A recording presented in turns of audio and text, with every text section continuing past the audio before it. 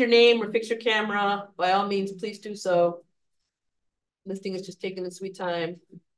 See, Mija, you're gonna have to stand up. You're welcome to. Perfect. If you want to sit, it's whatever you feel comfortable doing. Ananda, okay. I just probably just walk up over there. Oh, come on. What do you mean it's private? Oh, whatever. Hi, Mija. Hi, Asia. Come in. Hi. All right. Let me see if Tongo's here. Tongo's going first. So. I just got a new book, so I can put this in. All right. All right. Place to go. Tongo's not here yet. Hi, Jasmine. Hi, Leo. Misael. I'm gonna pin myself just because. Hey, there we go. How you doing? I'm good, you know. I was just crying because somebody bashed our windshield yesterday, and it was just a lot to deal with, you know. Hey, Mija, did you see anybody else downstairs? No, you know what? I didn't stop by the 6th floor. Because you remembered, because you're a great student. Tongo, Mijo, are you here yet? Let me text Tongo real quick. You too, I can stop by. Check the things. Please do.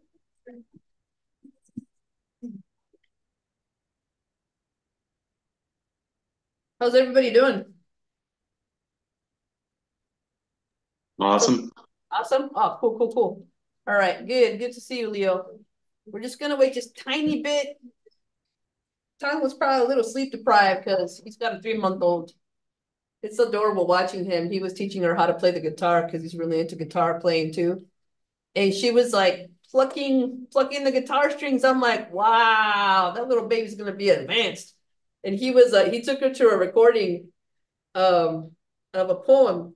And she was in the studio with him, and I'm like, damn, you know. I'm gonna turn this up. Let's see. We don't have a wireless, unfortunately. Turn that down. Okay. We'll just wait a couple of minutes. Tongo, you're not on, are you? Looks like he's not. Usually he's pretty good. He's also on California time, so yeah. You want to sit over here so they can see you? Yeah. Or ¿cómo quieres hacer? ¿Quieres pararte o quieres sentarte? Sí, porque tienen cuántos, 4? Yeah, I was gonna have you go third, but they can see you. Yeah. Of course, the Tongo who wants to come first is running a little bit late. So this is, anyway, I'll just start. My name is Dr. Jesú Estrada. This is the final event. We had some beautiful events throughout the semester. I know people think I favor horror. It's kind of true. But we are going to have more events this summer. Thank you.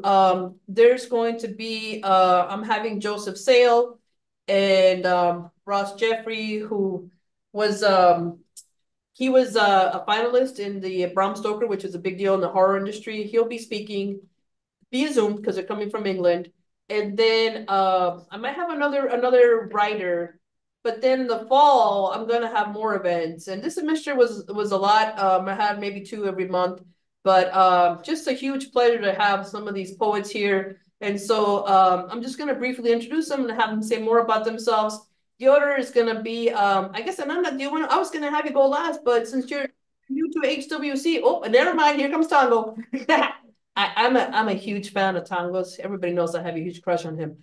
But anyway, so we have Ananda Lima, who is a Brazilian poet. She's going to be reading, and also Tongo Eisen-Martin, who is the 8th San Francisco Poet Laureate, and just phenomenal writer. Let me see. This Zoom is being wonky though. Give me a moment, Tongo. I'm gonna spotlight you because I'm just gonna spotlight all the speakers. That's outside so you can see their beautiful faces. Let me add you. And then we also have Misael Juarez, who is the author of My Spoken Word Wife, who is just an amazing poet and performer. And whoa, I like it, brother. I like your background. And we have also the honor of having Canadian poet John Drudge, who writes about travel. And it would be really groovy if y'all gave him some feedback in terms of his performance. He really is fantastic and also is into a lot of awesome hobbies. If you all could say a little bit more about yourself. But we're going to kick it off with Tom. How you doing, brother? You sleep deprived? Very. Very sleep. Oh, she wants to, so she's gonna go ahead, brother. You're on stack first. And Tango may not be here for the full time, so we're gonna break up the program a little bit. Usually the speakers perform for about 10 minutes, and then we do a Q&A. So why don't we have Tango go first, then we'll go by maybe about 5 minutes of question and answers, and then go to the next poet and divvy it up like that. And then towards the end, have some more Q&A. How does that sound? Does that sound all right? All right, chévere. Go ahead, Tango. I go to the railroad tracks and follow them to the station of my enemies. A cobalt-toothed man pitches pennies at my mugshot negative. All over the United States, there are toddlers in Iraq. I see why everyone out here got in the big cosmic basket, and why blood agreements mean a lot, and why I get shot back at. I understand the psycho-spiritual refusal to write white history or take the glass freeway. White skin tattooed on my right forearm. Ricochet is near where I collapsed into a rat-infested manhood. My new existence is living graffiti. In the kitchen with a lot of gun cylinders to hack up. House of God in part, no cops in part, my body brings down to Christmas. The new bullets pray over blankets made from the old bullets. Pray over the 28th hour's next beauty mark. Extrajudicial Confederate statue restoration, the waistband before the next protest post. Hey, by the way, time is not an illusion, Your Honor. I will save your death for last. You're a widow, Your Honor. You're moving money again, Your Honor. It's only raining one thing, non-white cops. And prison guard shadows reminded me of spoiled milk floating on an oil spill. A neighborhood making a lot of fuss over its demise, a new lake for a Black Panther party. Malcolm X's ballroom jacket slung over my son's shoulder, the figment of village. A new news to a new white preacher, all in an abstract painting of a president. Bought Slaver some time, didn't it?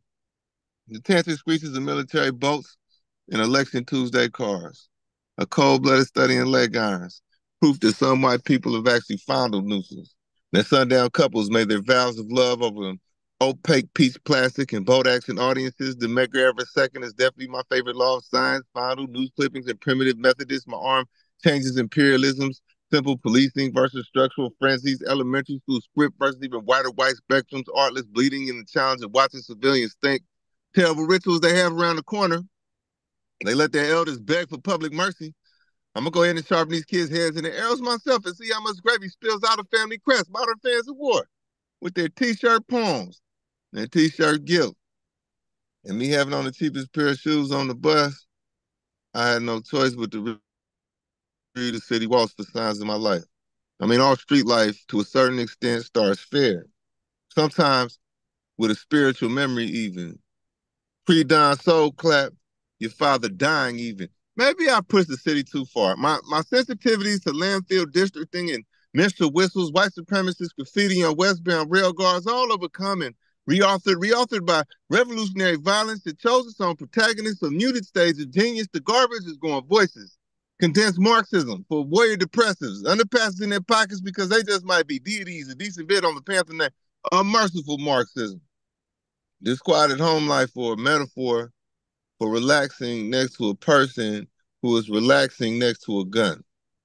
I stayed at my father for a few seconds, then returned to my upbringing, and returned to the souls of Ohio Black folk. You know, revolution down there, pegging at this point.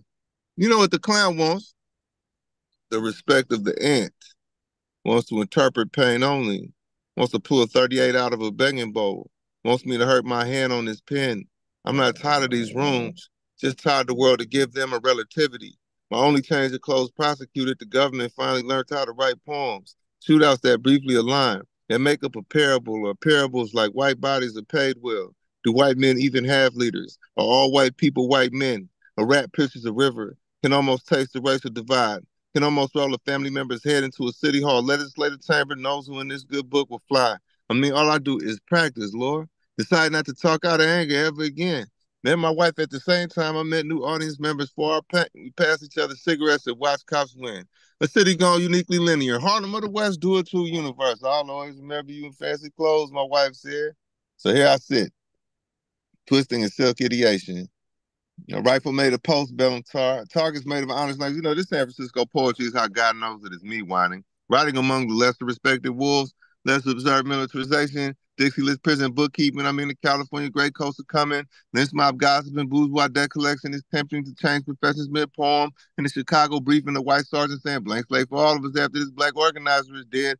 Stand academics, toasting $2 wine at the tank parade, man. They have nothing, Lord. Just nuclear, cobblestones, gun line, athleticism, and lastly, inherited asthma. Children giving white dolls to play with in fear. Facial expressions borrowed from rich people's shoestrings. I can hear hate and teach hate and call tools by people names and name people dead to themselves. No one getting naturalized except federal agents soon. Carving the equator and throw some. I mean, I'm sorry to make you live all this, Lord. All this pre-down monarchy friends putting up politician posters and snorting the remainder of the pace, mental scripts, shoving it to the walls by their elders, my children, sharpening quarters on the city's ears. For these audiences, I project myself into a ghost-like state. For these gangsters, I do the same. Every now and then, take a nervous look, eat, sleep becomes Christ. Sleep starts going to racial identity. Do you have a spiral, Lord? Has the gang age betrayed us? Be patient with my palms, Lord. So much pain is a point to crime. I mean, it has to be if race traders come with it. Lord, is that my revolver in your hand? Better presidents than these of yonder cages have called us holy slaves. Fill the school libraries with cop documentaries, baby. I don't have money for food. Why? I don't have a present moment at all. These little societies, they wander together like hopeful drops of a virus. Citizen testaments bent on offering me a nation of breadwinners to hold me back. Like it's a Brinks. I wrinkle the concrete, sometimes like flesh. My Martin Luther King permanence, turned away from a podium into the reeds like God is a dangerous twin.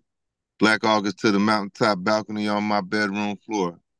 They steal you from the earth itself and suspend you and your broken neck from their foolish euphoria. From the loyalty oath to their grave superstition. Loyalty oath to their agrarian reform.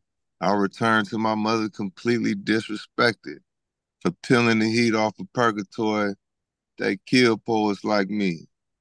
Walk me away from my poems, never to be heard from again in this final industrial complex where bloodlines picked through, a sporting spiritual death or your devil at least half made. Police become a pretty word. I'm reading a lynch mob shoestrings like they were tea leaves, teaching you how to write about cities. It's the 25th century in the mirror, people. Tyranny against your chump change, you're a chump to be mocked even with a gun in your car. A cubit of needlework spelled tune for the proletariat, the relapse ministry. Talented people curled up in a fetal position next to a diamond dime. Just another service day in the theatrics of tea house fascism. And a bouquet of surveillance cameras in the poverty of God. New blue eyes, man, courses of water. Maybe a newly potted presidency. Or one big shiny coin if you ask animated capitalism, another non-literal boy. Killing his white freedom. The deification of hyphens. Medicine bread and picture shows. Great protesters in LA. Guests of our ink. Drop kicking roses in the graveyard. This DC mink like a stone torn in half. The pen advances despite CIA guideposts, despite non-African past and futures, a metaphorical but not surreal day in the horn-ridden life. Horn player improvising king, like a radio prize fight featuring Shango himself. A real hand sweeps the land of racism. Now return to the ground. Now make progress with the gun. My mother and Emmanuel, they put on music that evening. A swinging type body language for you to drink with fermented $5 bills. For your body language, some applause. My past stomach lining. Neither a good thing nor a bad thing like being psychic on the way to a lethal injection. It'll sit you down with Lady Day. Lady Day leading youth who surrendered their souls to Africa too soon. Polity thought floating in the cup of water she saved me. Accessing my stomach. Accessing the love of the American lynch. Coast leaves wood and avalanche into the wrist. Our mother Emmanuel avalanche into the sharp keys pain. Or the fucking deal you make with pain. A piano makes sense for them. Lay hands on the world gradually. Addressing the bender necks on the streets of the north. Traveling sailing in pain. Repeating pain in the north. 10 trigger fingers on that piano if harmony would have me. Putting 100 fights on every direction offered her. 80 day, leaning on trees again. Recruiting the countryside itself. Saying, lay your plan out on this lightning. Make your poems a corner pocket of men. I greeted the blues itself. America may clean my dead body, but will never include me. There goes the poet. Killing without killing. And never mind this little painting of your language.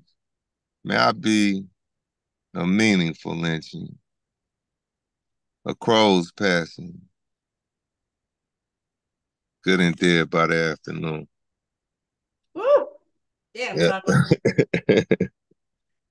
Right on. Beautiful. I don't know if I mentioned Tongo is the San Francisco Poet Laureate and just a beautiful all-around human being. It's always an honor to have you. So if you feel confident, you can unmic. And were you done, brother? I'm sorry. I just love your work. Yeah. That was it Okay. on the dot. Hey, how Yeah. much time do you have? I got like 7 minutes.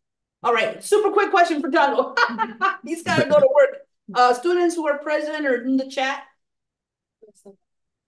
I don't know if they can hear you, Misael, or I can repeat the question. Okay, I was just gonna say, well, firstly, that was beautiful, beautifully written, beautifully performed.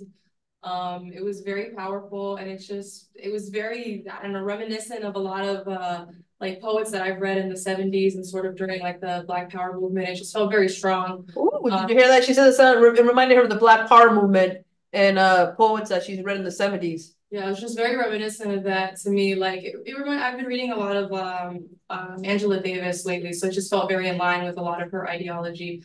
And I just wanted to say how long does it generally take for you to sort of get in the groove of getting comfortable with a certain like rhythm of a poem and doing it? Because I know it is a bit performative, and you have to really get into it. Do you struggle a lot coming up with some of these like longer pieces, or does it come more naturally to you? Did you get that question? She wants to know how long it takes. Yeah, go ahead. Speaking to the writing or to the reciting? To the writing. So yeah, man, the trippy thing is, I really did kind of take at least a leap and a bound and a half when I kind of learned that for me or for a period of time, the best way to write was to write bored.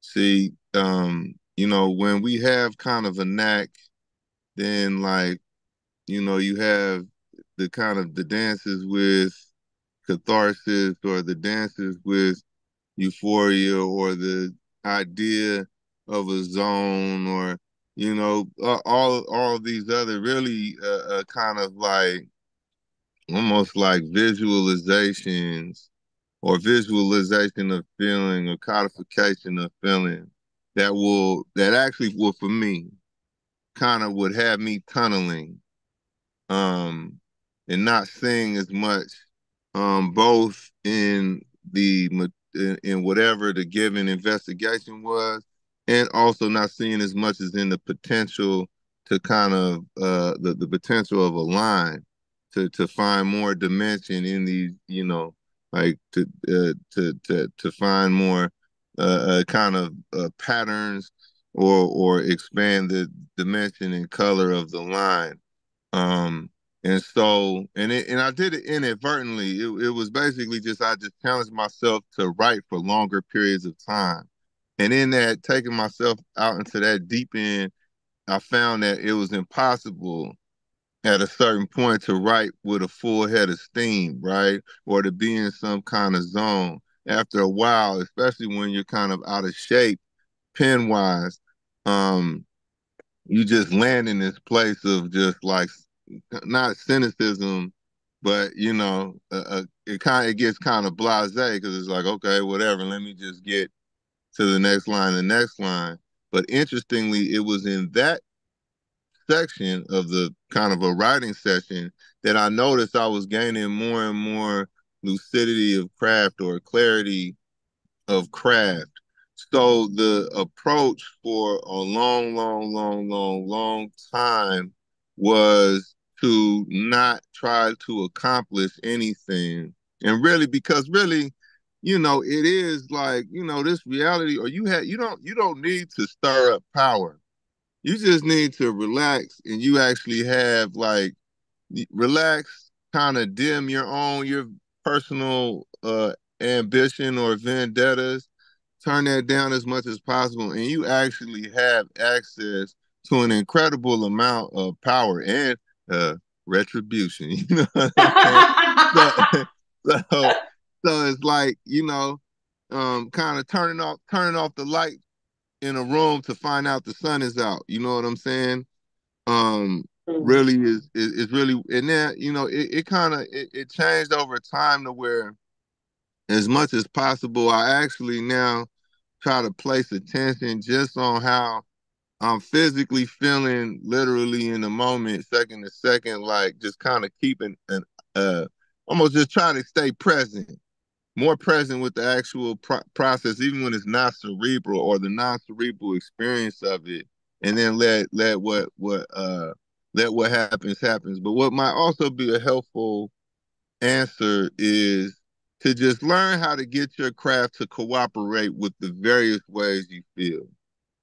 That's when you find that kind of sweet spot where you really get to creating something super singular, super interesting, because it's born of just like an actual, not just an honesty of mind, or as far not just an honesty of material, but also like an honesty of the moment. When you got that going, then everything actually becomes helpful and can be used. You know what I mean? So you feel one way, shit, let that cough you up a different kind of voice or a different kind of style than you usually use. Like there's all kind of ways to just use what you literally have. That's kind of my approach. Beautiful. Yeah, and Tongo meditates. You still, I mean, I know you. I was telling them you had a beautiful baby girl, you and your Yeah. partner. Do you still have time to meditate? Um, not as like, well, yes, but it's just like things is different now. Like now I don't get to, y'all know the tortoise and the hare story. Yes. See, I used to be the hare, even though I don't move fast. Like, and you probably wouldn't tell if you was around me because I'm pretty laid back. But as far as like kind of, work or developing myself or cultivating myself, I was very much like a hare. Like I do a lot, and then don't do nothing. A lot, don't do nothing. But now that I'm on the little homie schedule, it's like I have to basically constantly be looking for um time and place, time to cultivate myself. So I'm the tortoise now, and it's groovy. You know what I mean? It works. It works. In fact, I probably written more since she was born. I've probably written more in this last 4 months than I had the 4 months before she was born. Wow, that's beautiful. Well, Tango, we know you gotta get to work. Wish you all the Yeah, I best. got to run. I want to say All right, y'all. thank you, brother. Anything you Uh, can give us. It's always a pleasure to see you. Always. much Give, love, give my love to solidarity. your family. Amen, brother. All Free right. Palestine, you dig? Yes, yes. We'll talk about empire. The focus is actually empire and transition, and that was Tango's Tango proposed a theme, and I'm like, yeah, let's do it. And now with the conflict in Israel and between Israel and Iran, I think it's more complicated and poses more danger for many people. So I don't know how much we're gonna hit the theme. I think we're really just gonna sink into these beautiful poems. And I was gonna put you last, but you're a guest. Is that okay if you go last? All right, all right. And you can turn your chair behind if you want to. All right. Misael Juarez has been here many times before. I don't know if you want to say a little bit about yourself, and maybe read for like 10 minutes. And I mean, we can save the questions for the end too. I just wanted to give Tongo some space. Go ahead, brother. Hello, everybody. It's a pleasure to read to you poems from my upcoming book, My Dreamcatcher in the Rye. I'm reading new poems that you haven't heard before. Oh, And what a treat. I wanna thank you all for coming here on time and being here with your lovely selves. I can't see you, but I can feel the presence, just by Jesus reflecting off you guys and talking the way she does to you guys. I know she loves y'all. So with that, I'm gonna read my new poem. Well, it's been sitting on the files for a while. So I'll go ahead. The street blues is soothed with guitars and melodies. Sitting, speaking with his good friend, the sidewalk tree. Days are filled with white clouds drifting on memories. Spare a cigarette, he has so little money. Is the static hidden over concrete pavement? Makes him holler at cars passing by his street tent. He's occasionally yelled at back or honked at, raging crush aluminum can that's been kicked back. One day, he seen an angel opening his eyes. She was working the shelters in the blue skylight, making him wonder how is he so far and close to a pretty bird that came caressing his soul. A homeless crew with the old school melody groove made a homeless crew with an old school melody group made a drum out of bucket, sang hymns that were cool. He began to sing from the back of the lunch line, holding his tray while his verse unwind with fine time. It was a skid row performance, noticed by a few. It was a skid row performance, noticed by few. His voice accompanied every word with blue hues. She smiled and served mashed potatoes on his lunch tray. Ladies like her deserve love every holiday. Oh, he rocked his body to the sound of his words, tipped his hat to an angle to look fancier. Nothing like an angel telling him to be strong. It was the last dime that broke the slot machine song. His mind seems to see strange fiction and fairy tales. Ghost ships on Skid Row, Lincoln Park mermaids that sail. The shopping cart Jack Sparrow with a balled up fist. But today he sings with shopping cart pirate bliss. She thanks him for his singing. She thanks him for his singing, serves him a turkey slice, adds gravy on top, and says, rock the stage, it's nice. She says, let's organize an open mic Friday. He says, thank you for feeding us this holiday. Now I'm hungry, Misael. I don't know about everybody else, man. All these visuals of the cafeteria. That's different. That's a different form, brother, than your my spoken word wife. It's different. You know, it's Yeah, still yeah. Latin, but the format is different. The my spoken word wife was centered around female protagonists. This one is centered around male protagonists. I felt like the fellas were like saying like, how come you do this for them, but you don't give us a clue about what to do with our lives? So I just wanted to like share these stories, you know. Cool. All right, sorry, I Yeah. didn't mean to interrupt. I actually I should tell you more about it. We'll talk. You're Oh, gonna have to do my spoken word whack though. I'm just saying. All right, go ahead, hit it, brother. okay. This one's called L.A. Jokers. L.A. Jokers wear baseball caps while laughing tough, never sweating the cops because life's always rough. It's like they have accepted their fate and destiny. They made things happen, even under scrutiny. Listening to oldies radio made them mellow, telling stories of crazy battles like old souls, drinking a beer, smoking a fresh rolled cigarette, writing rhymes for beautiful girls to get at them.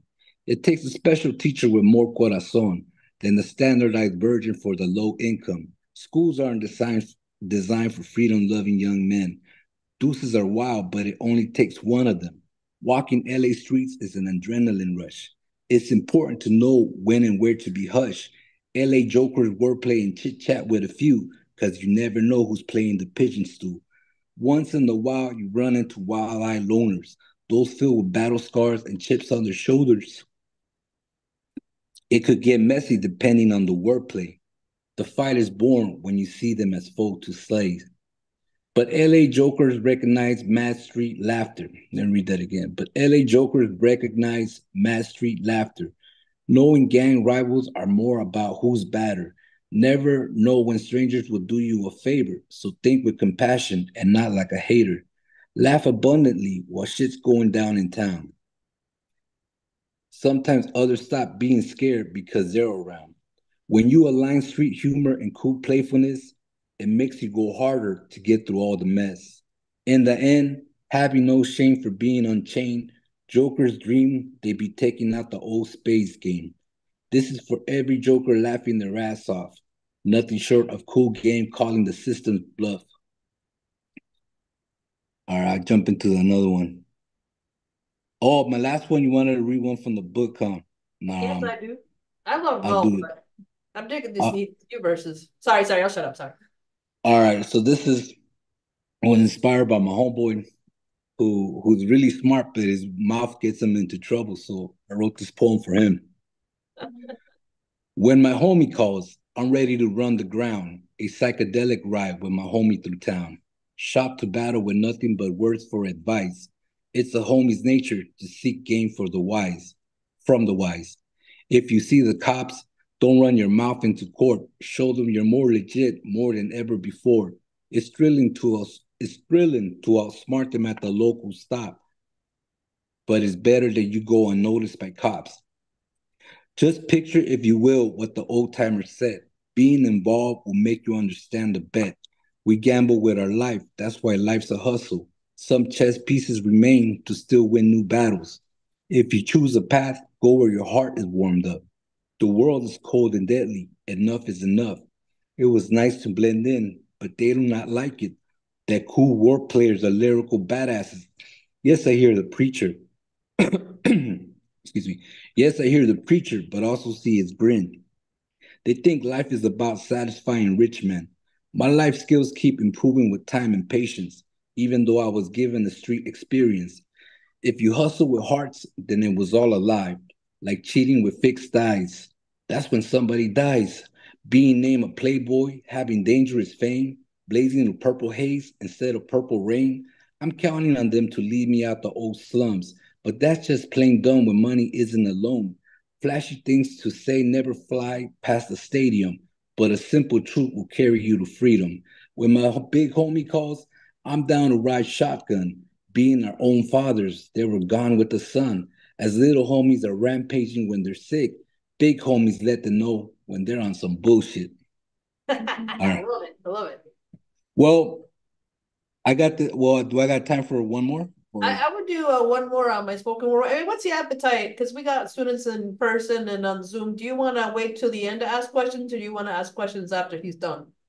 I'll just ask questions in the end because All right, is that cool with y'all too? we keep them entertained. Beautiful. I love it. Go ahead, one more, and then we'll go on to on stack is John. All right, so here's the book. Can you see it? You can't see it there. Yeah. All right. So read from my spoken word wife. All right. She's a beautiful brown petite woman, bringing out my humor and wit full of wisdom. I'm speaking about the poetic body of goddess. She rules my heart and brings out loving comments. I'm inspired by her soulful, loving nature, pleasing her with words that spell out raw danger. And writing about her bright world is easy. Every word filled with bright light, bringing her home to me. Yet sometimes the world spins like an oldie record, and she's a chola singing through stormy weather. I never surrender to her imperfection. I'm surrendering to her will as a blessing. I penetrate the world with an infinite look. She purposely looks like a dork with a book, while I'm planting a tree in every neighborhood, making it up to nature for the paper she took. Her world is like a still, soft, and sweet melody, and like a detective, I solve a mystery. I'm on the edge of discovering my real gifts, seeing my destiny without the crucifix. I hold her hand and I get more respect. Forever feeling like this book is my mistress. I see her pain was never meant to be so, but like the river, she is owning true flow. She's the best hand I ever had, so place your bet. Playing my hand like every star depends on it. Her smoke protects me from evil grins, blowing smoke as I flip the wild aces to win. Living on the edge makes me dangerous as they give awards for making bold statements. I celebrate her style at LA open mics with this dedication to my spoken word wife. Awesome. Yeah. Thank you. Yeah, that's one of my favorites. All right. Well, we have the honor and privilege of having John Drudge all the way from Canada for the first time. And it's so good to see you and hear your voice. Your voice is much younger, bro. I was like, who's this guy? It's nice to see you too. Good. So yeah, I'm a social worker by trade, and an entrepreneur. So I'm reading today from a book that just came out, and it's a collection of travel destination poems. It's not terribly controversial. It's or poignant, but I think what I tried to do is and what I try to do generally with writing is sort of pare down, things to very basic sorts of things, very simple language, but try to express something very complicated. And I hope I've done that with some of these, but these are destination travel poems, mostly about love, some a little bit more risque, but mostly about love. I wanted to start with first one called A Skin Hunger. I write shorter poems as well, so they're not terribly long, so I'll probably go through a number of them. This one is called Skin Hunger. With a hard wind roiling crests along the river and an irredeemable, unforgiven feeling pressing against the swell of the night's possibilities, he reached the little red jazz bar on the Rue de Hulachette and pushed through the doorway with the force of 1,000 saviors in a blood feud of human vanity and the scarlet flush of a deep skin hunger. A lot of these take place in Paris, not all of them. I do go to other places in the world besides Paris, but I have spent a good bit of time there. This one is called Drifting. Across the reeds through the marsh, by the bending willow in the clearing, with the day breaking wishes on rocks and the creek in the distance, where intuition, introspection, and the ogling of regret turn up the volume on our most wandering thoughts. I dig it, Jack. They're beautiful. Thank you. Thank you. This was a poem about getting out of Paris with my family. The kids were young, and I had my mother-in-law with me, and we just needed to get out of Paris. It was getting to us, so we went to the coast, and this is a poem about that. We took the train from Paris in the morning and reached the coast by afternoon. Nice was a welcome change from the hustle of the city. We drove the winding road from the station above the old town to the chateau, where Romans once kept watch upon the shore. It was time to be one and to love. It was time to feel the world slow in the tower on the hill above the sea. Here's another one about Paris. My wife and I have had a fair number of romantic times in Paris, and they're not the sort of romance that you kind of think of when you think of romance in Paris.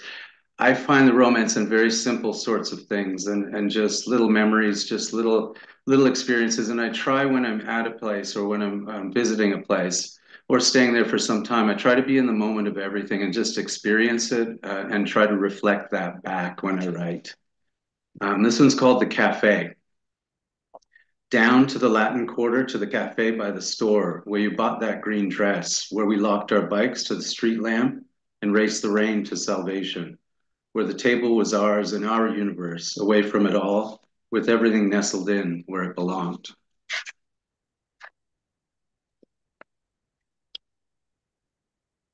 This is a poem about Venice, actually, but it's called Harry's Bar. A lot of history in Harry's Bar, but there's still history going on in Harry's Bar, and sometimes you can be a part of it. The night was warm with a light wind blowing off the lagoon, down the narrow walkways, across bridges and over canals, through 1,000 endings and beginnings, where romance suffuses with the glow of one more story and the twists and turns of another Venice night, pushing through the crowds of St. Mark's across the square to Harry's Bar, where I saw beyond eternity for a moment that night and fell deeper in love with you. This one's called A Night in Florence. Do I have time for a couple more? Yeah, the class is over at 12:20, so maybe a couple more and then Okay. Yeah. A Night in Florence.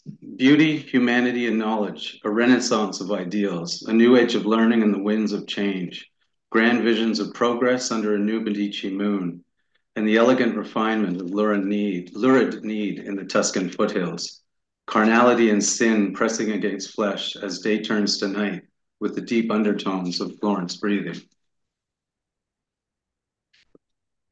I'll read one more. This isn't.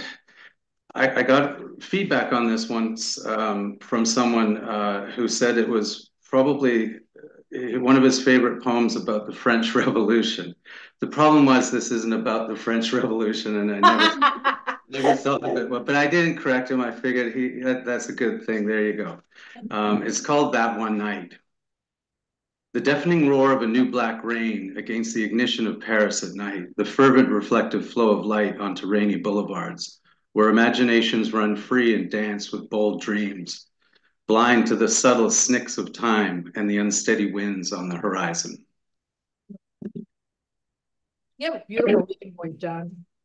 Oh, thank you. I've never read in public before. That's why I wanted my students to really watch how you were performing so they could give you feedback, and the other poets can too. We're on a group chat on Facebook. I know that's kind of a boomer place, but you know, it's a good place for writers. And next we have Ananda Lima. Did I get it right? Yes. Yeah. I don't know if you want to read from the podium or there. It's up to you. Wherever makes. How about the podium, Miha? Because the mic may pick up better. I don't think anybody else is coming. There's the mic. Yeah. This is fun. Oh, John, that was beautiful. Everybody, those were beautiful poems, and I like how different they are and how nicely they go together. So this is great. Does this work? The podium is good? This sounds good, right? This is good? Yep. Yeah. All right. So I'll read from oh, and thank you for having me. Hey, anytime, anytime. And I'll read because we're Poetry Month and because of the theme, I'll read one longer poem. I also write short poems, but I'll read a longer one from my book Motherland. And then I'll this is a fiction book, but I snuck some poetic stuff in there, so I'll read that too. So this one, there's a couple of references for this poem. One is that cartoon movie Ice Age. You know Yeah. That to me is terrifying. I never watch it because it's just way too much. And I feel very bad for the squirrel thing or whatever the thing is. So, you know, that shows up in there. And the other thing is there was a seed bank. There still is. There's a place where all the seeds are kept all over, seeds that people have from the world. It's like called the seed bank. And at some point it was breached because of melting ice. Ooh. I think it was 2017 or something. So I wrote about that because it was a very sort of disturbing occurrence. But I think they fixed it for now. So interesting. So this one is called In-Flight Entertainment While the Doomsday Seed Bank is Breached. My son's face is blue with a soft light of ice, age falling on his round cheeks. The voices in the animation contained by the cups of his child-sized earphones, muffled by the shush of turbans, so constant, so similar to the soothing sound of waves, we forget the aggression of their volume. On his screen, the body of a desperate little mammal is repeatedly crushed by gravity, rocks, and metal, the creature still unable to reach the nut as its head smashed between two stainless steel plates, its eyes bulging out of their sockets, and my son laughs. He understands what is expected of him now. In this type of movie, there are always good guys who always win. When we walked in the dim amber light in the Natural History Museum, surrounded by bones, we were told we were the sole survivors, the lonely branch of the human family tree, because of a superb adaptability. And we chose to differentiate ourselves from the dead with a postfix, sapiens. The picture of the global seed vault in the Arctic made me think of architecture, and the architect who said, "A vida é sopro," life is a breath. At that speed, the floor of the poet's green room is damp, now wet, now water covers the wrought iron feet of the bed where she sleeps with her lover, and water fills the Natural History Museum, and we float above the tallest of bone structures. Our heads tilt against the ceiling as we drink from the mouth of a whale, the last sliver of air. And I hum and hold my son's hand and think of the cow carcasses in the drought-cracked soil of the Northeast. The walls in China, Germany, Palestine, the barbed wire wall around my mother's condominium, and the futile future walls sprout one after another in an accelerating stop motion video, then blur, then crumble. And soon there'll be no need for green camouflage uniforms. Gone will be the beautiful armament celebrated in the old news. Gone is music. Gone is the green of money and the green of poetry. Gone were the paintings and recordings in museums. Mathematics, gone, long gone have been architecture and those seeds in the abandoned coal mine in Arte. On the colorless surface of the moon, imprinted in its style of dust, undisturbed by wind or water, there will always remain a footprint. But for now, I turn my screen to a map of our journey, our airplane, tiny, surrounded by blue. Ooh, that was beautiful. That was the poem. I mean, damn, who knows you could have gotten such richness from the Ice Age movie. You know, that is amazing. Me. That is gorgeous. Yeah, that one's like, like, you know, I'll read from fiction books, sneaking in the poetry, and the book, this passage is not so, like, the book is full of the dystopic fields of the Empire in Transition, but this passage is more about the character's life. My character, she meets the devil and is good buddies with the devil, and this is one of the passages where she meets the devil again, and there's almost like a very, very long sequence, almost like a sentence, as the devil shows her life. Okay, so years later, Peter is her husband. Years later, Peter and the writer went to the Met together. There, they were at an exhibition when Peter had to take a call from work. He left the building standing by Cézanne's Mont Saint-Victor and the viaduct of Arc River Valley. I can't speak French. As she looked at the painting, the devil showed her how to find herself in it. Not the central tree interrupting the view or any of the other trees in the foreground. She was in the tranquil green landscape in the background, the valley, the mountains, the bridge. She was a brush stroke. The devil traced her through a yellowing green section of the grassy fields. Here was her birth, where the brush first touched the canvas.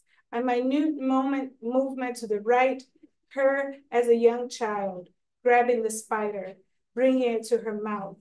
Her mother wrapping her in a blanket and lifting her, the car ride to the ER, her throat swelling with venom. The devil followed the grooves of the brush stroke, and she hid behind the brown sofa in her aunt's library, waited for the sound of the door closing, and stood, ran her fingers on the red leather-bound covers. Here was the chalk breaking on the blackboard when she was called to write her answers.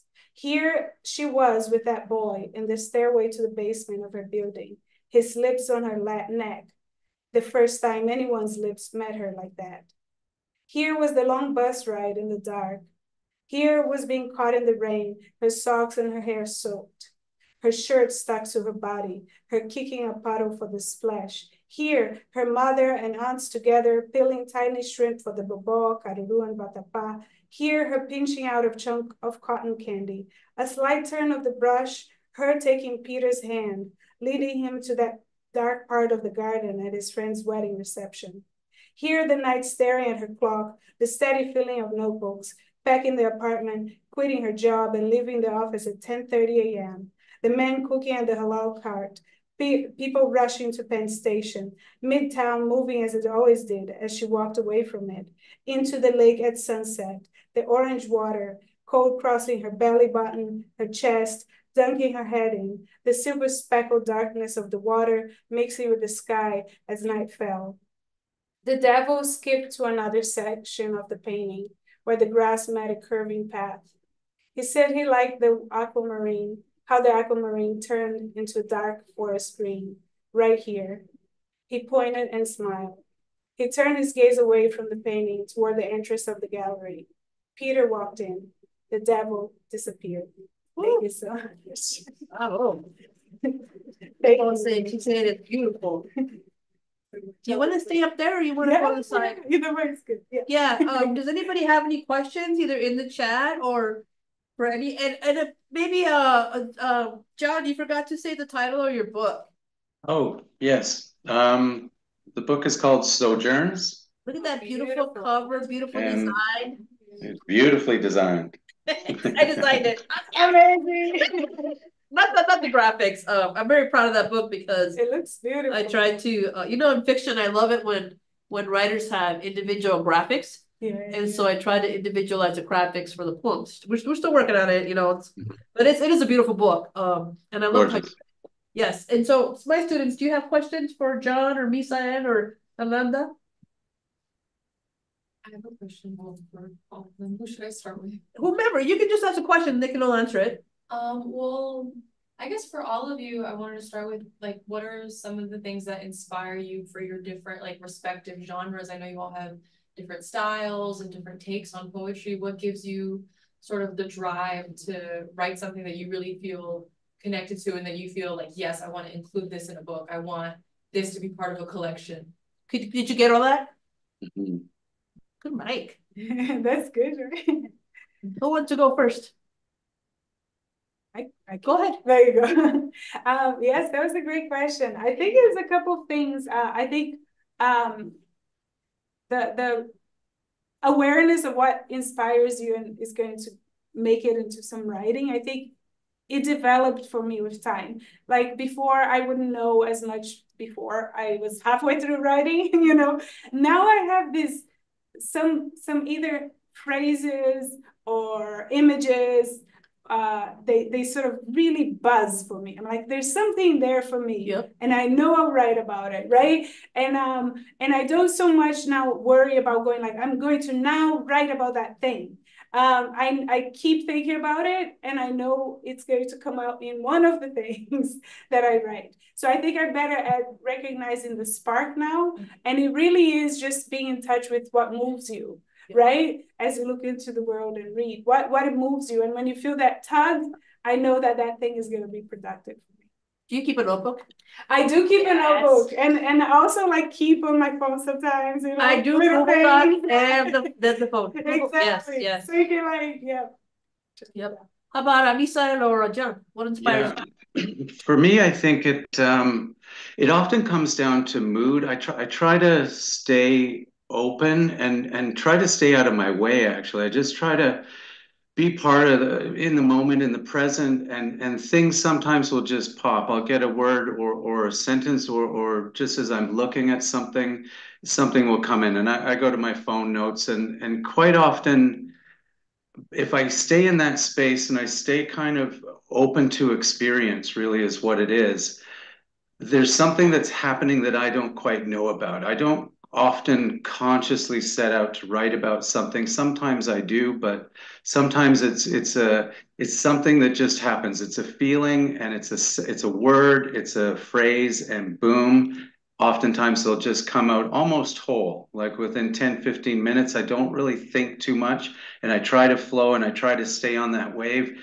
It's almost like catching a tiger's tail. And sometimes I can go for a distance. Sometimes it drops me real quick and it's a terrible poem. But I don't really have a lot of control over that, although that sounds crazy, but I do, but I don't. If it's sort of a balance between my conscious brain and allowing something else to just experience and flow through the universe. And when it does that, it clicks and something generally happens.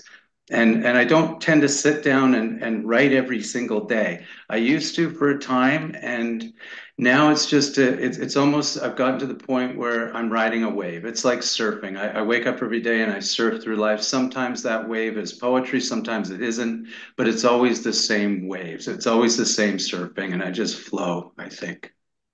Yeah. Bro, like it's the same. I'm sorry. I love that metaphor because if I'm not writing, I'm creating something else. And usually for me, it's like 3 to 6 in the morning.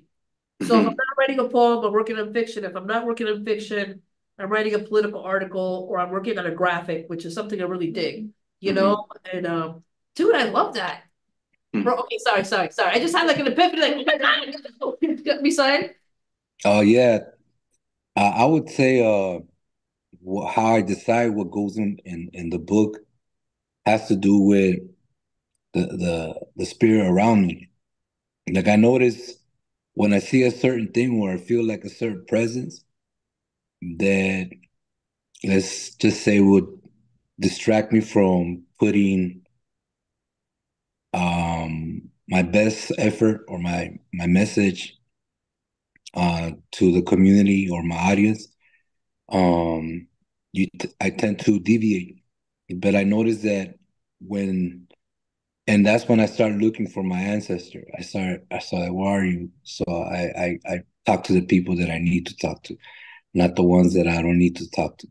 Not to say I don't write for everybody. I'm writing for a certain population that I feel needs the therapy, and not to discriminate anyone against reading my books or anything like that. It's just they want to read it. But I think of who I want to reach, who I want to talk to. So, and I want to talk to the knuckleheads, the homies, and I definitely think about how to get my message to them. So it's not about saying your best wisdom, proverbs, or whatever. Like, it's about reaching out to the audience that you want to establish first. Like, who is your audience? And if you decide who that is, you will know how to carry that conversation in your writing. Cool. But you also, okay, no, I'm not gonna, because we've had this conversation a lot. When it came time to picking the anchor poem of my spoken word wife, it was already there. You know what I'm saying? I feel like the anchor of, and even the spoken word wife, that was it. And every poem in there has to do with this muse and this beautiful relationship that you have with the craft. I don't know if you can speak about that just a little bit. When in 2015, when I got diagnosed with schizophrenia, that's what started my illness, or whatever you call it, my journey. And I heard a little voice, a little tiny voice say, ask this girl if she's seen my spoken word wife. And I thought it was funny, it was cute, like, but then it became a big problem. Because like I felt I had to hide her. Like, I have to hide this woman, like she's in danger or something. And it evolved, and I ended up many times on the psych ward. Whatever this muse is, took me to the psych ward, to the mental hospital. They even tied me down to a bed, and I got injected with all this stuff. And I developed like 3, 4 different versions of that poem, and that was the one I ran with. I write a lot, but like, and from the old poetry, the ones that I was cutting out, other poems started being born from it. Like it was like, I don't want to say Adam and Eve. I don't want to give you the wrong idea, but like, you know how they say that Eve came out of Adam's rib. So I want to say that these other poems for these other women came out of the ribs of that poem. And I'm not saying I'm God, but I'm a creator. I'm a poet, and I basically, it's just a metaphor. Like, just because whatever doesn't make it on your book doesn't mean that you have to throw it away. That's a new branch that you cut off and replant it and water it and nourish it into something fully developed. Make sure you reach for the sun. I'm not sure if I answered your topic. Oh, you did, brother. That was beautiful. Yeah, you always come up with the best wisdom. He does, He's saying, like, you don't have to be like so profound and wise, but everything he says is profound. Yo, did you get that? She said that Yeah. everything you say is profound, brother. Don't get an ego now, though. I don't like arrogant people. Anybody else, maybe in the chat? Woo, Nicole says, yes, deep and profound. Thank you. Aw, you're getting a lot of love in the chat. Somebody says you're creative. You are creator. Gracias for your words. Ah, beautiful. Hey, anybody else? Colin or somebody, Nicole students or Nicole? Or you can ask questions of each other too. I was also going to ask John, like, how do you balance? You said that you were a social worker by trade. How do you balance traveling and writing and keeping up with all of that, as well as having a life and your professional life? Because he's Canadian. Yeah, I am. No wonder. It can be difficult, and earlier in my life, it was much more. I have a little bit more time here and there, but not a great deal. What I find, my phone has become my best friend. I used to have books and things and but you didn't always have a piece of paper, didn't always have pens or whatever. I always have my phone. So I'll just jot things down in the middle of my life. Poetry for me and writing for me is just part of my life. It's just part of an extension of me. I don't often take time out of my life to write. It's woven in through just my experience of being. To answer the previous question too, like picking poems, it's a weird thing for a book. I tend not to do that oftentimes because they come in streams. I write sort of in streams and have since the beginning of starting to write poetry to this point. There's different ideas and thoughts that I have. I go through different changes, different challenges. There was one book where I had cancer, and I wrote basically not all about cancer, but things of feelings, and it really was all about cancer, but it wasn't poems about cancer, but it was all my feelings at the time, and I tried to just have the world around me flow through me, and I will start writing something and I know it's the beginning of a book, and then I'll know when the last poem is, and I'll just cut it off there, put it aside, and I start another process. They don't always make books, mind you, but that's the chunk of time that I've written in about certain things and feelings and experiences in my life. And that's a chapter that I just turn over and I start another one and look around and see what's going on. How do I feel? Sometimes that's political, sometimes it's personal, sometimes it's love, sometimes it's all kinds of things. It's outer space, it can be anything. But I have a mind that bounces all over the place, a million miles an hour. I have a lot of interests. I did martial arts for about 35 years, still do in fact, but it was a way I think of me keeping focus, because otherwise I'm everywhere under the sun. Yeah. That's wow. But you're very grounded though, John. Recently I was having what I thought was a crisis, and you said to me, don't take it so seriously. And that was the best damn piece of advice, it's just you meditate too. I'm really into the meditation thing. I I know do. a lot of writers that meditate, well, Tongo pre-baby, but now he's producing more, which is fascinating to me. Used to meditate for a couple hours a day, just sit. I meditate walk. You know what I'm saying? A lot of people walk, probably because a kid sits still for long. But I don't know, Ananda, do you also I meditate? walk a lot. Yeah, you walk a lot? Yeah. Oh, love it. Yeah. I walk for hours if I have the time. Yeah. Nice. Walking is good, and that's a good point that I do yoga as well. You can be active while meditating as well. It's a different sort of process, but as long as I mean, to the point now where I can just sit and I'm meditating in a chair and there's people around. But you just practice it and it weaves into what you do. But you can meditate anywhere. Some people think I have to sit down and do this, and that most certainly is one kind of meditating. But there's also yoga. There's things that running can be a very meditative state, walking, all those sorts of things. Right. It's very good. How about you, Misa? Movement. As long as I'm moving, I'm thinking.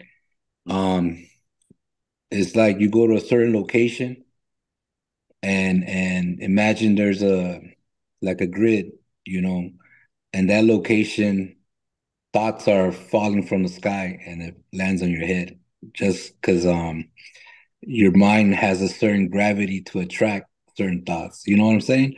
So, just if you can't think of anything to write, just move, and once you find a spot, just don't go in the center of the intersection. Just don't wander into the freeway. Just find a location. That's what I would say, and I meditate. I dream. I just think about meditating. I don't really do it. I mean, I lay down and I close my eyes and I start thinking of stuff. But I just move. It's when I'm moving. It's when I'm driving. Especially when I'm driving, it's when I start thinking about shit to write. But I lost my license a long time ago. So But I remember when I was I recently got it back, but I remember when I was a college student, when I was thinking about writing my paper, it was definitely all my thoughts were in the car. I was in movement. I was just moving. Thank you. Bro, that's funny. How about Riley or Colin or Bihan? Anybody else? Go ahead.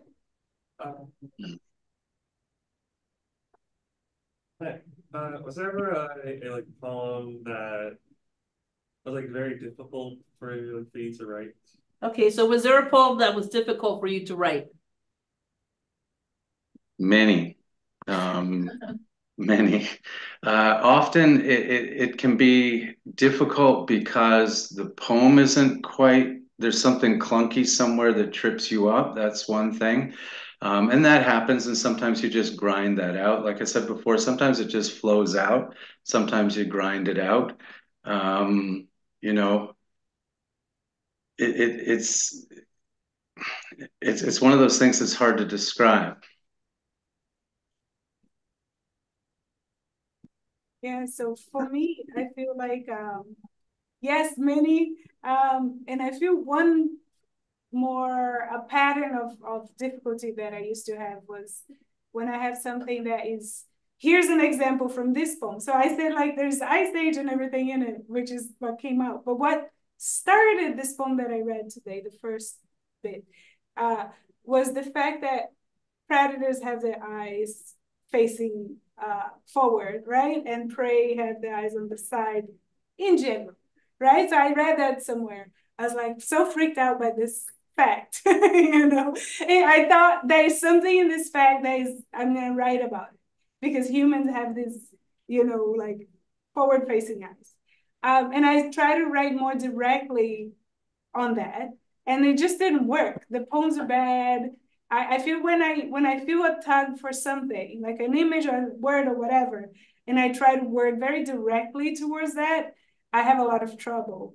Whereas if I let it sit and like just come out some other way, and sometimes the original image or thought don't even come out in the poem, but I know this is the poem started by that thing, you know. So I have a hard time often when I have very big feelings, you know, and I try to write very directly and capture very literally, I have a lot of problems.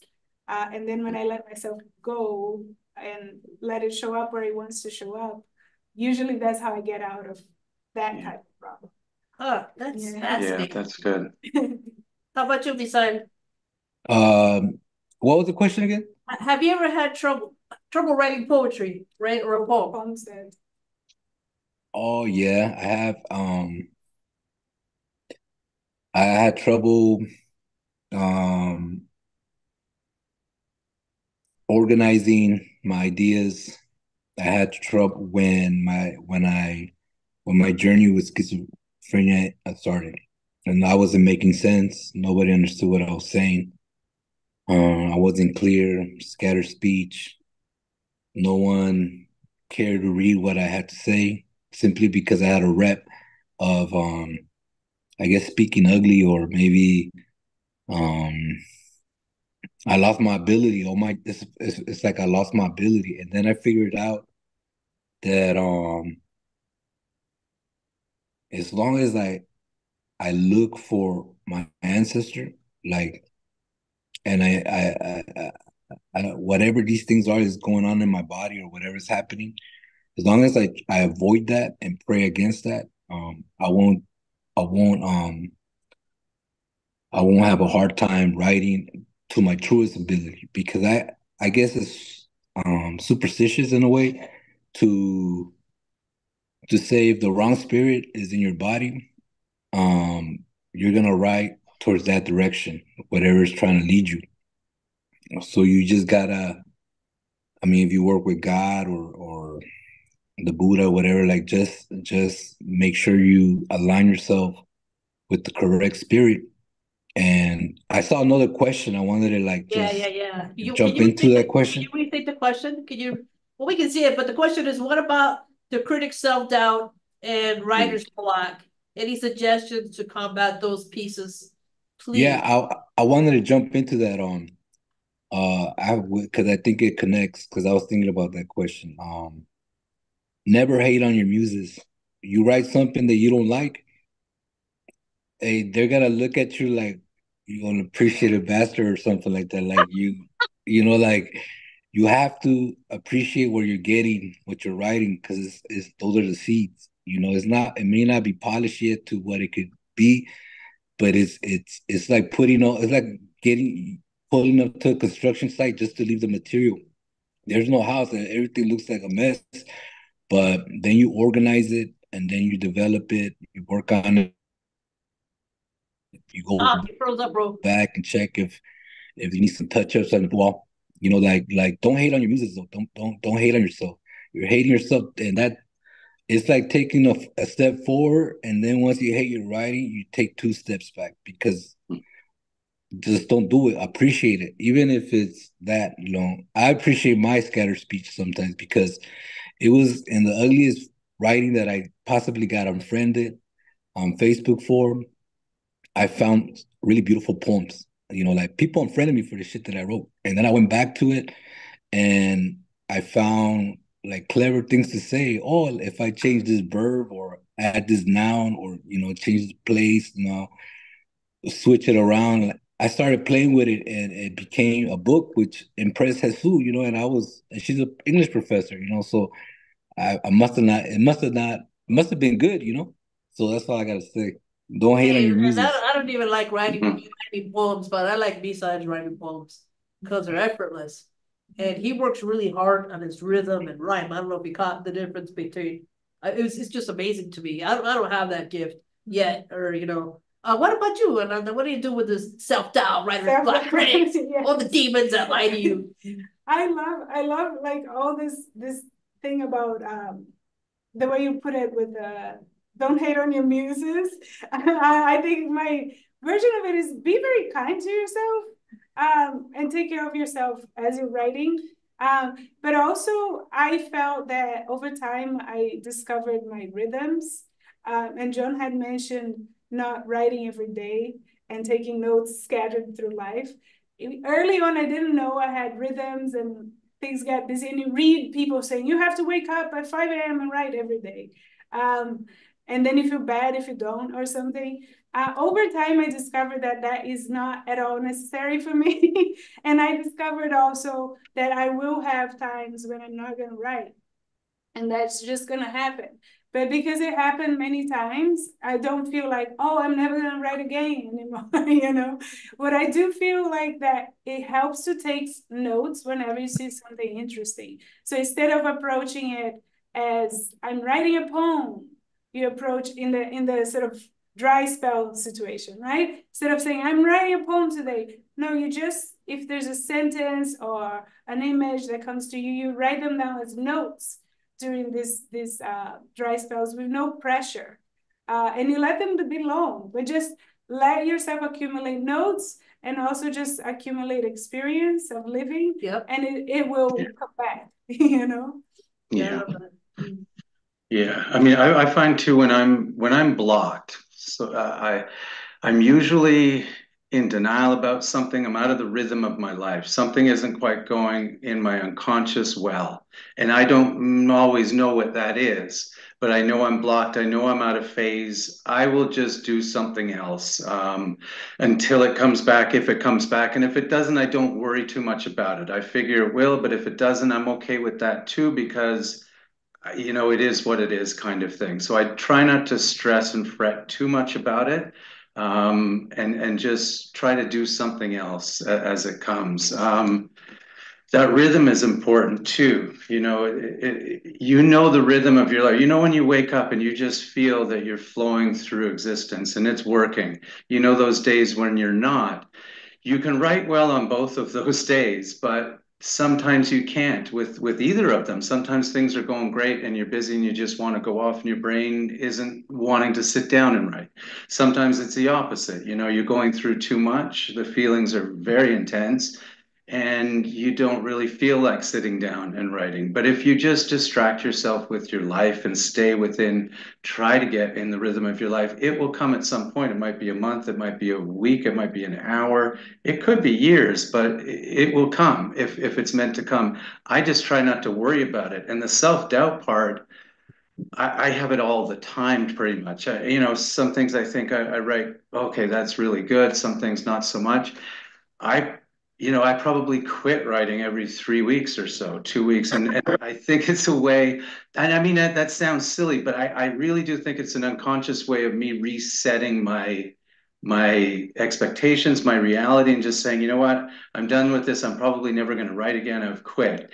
And that gives me relief, because I think it just allows me to breathe a little bit, and then a week later or 2 days later, there's something pops out and I'm like, oh, here we go again. That, I'm not, I wouldn't be horribly disappointed if it didn't come back, because it's painful to do sometimes, right?